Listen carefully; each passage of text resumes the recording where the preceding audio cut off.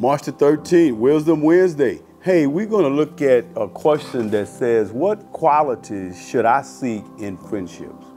That's important. And how can I be supportive to a friend while staying true to my Christian beliefs?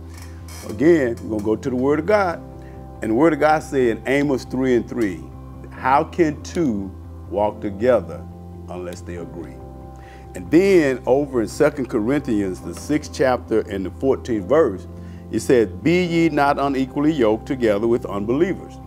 For what fellowship have righteousness with unrighteousness, and what communion have light with darkness? I would say this, if you trying to be friends with an unbeliever, you may run into some bumps.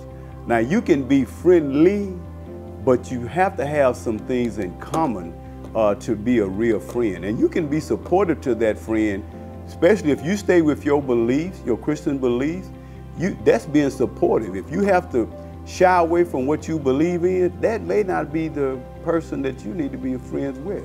So I would stay with the scripture, make sure we're in agreement, that we kind of at least believe core things and be believers, because it says, how can an unbeliever and believer walk together?